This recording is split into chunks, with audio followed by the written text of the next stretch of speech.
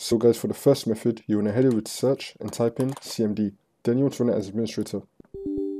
Click on yes. And once you run this, you want to type in somgr.vbs space dash IPK.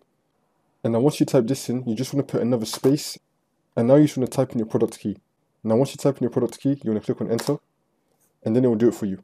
For me, I didn't type in anything, so that's why this error came up, but for you, it should work. And now for the second method, you want to head over to search and type in settings. Click on it. And now once you're on this, you want to click on system on the left hand side. And then you want to scroll down and then click on activation.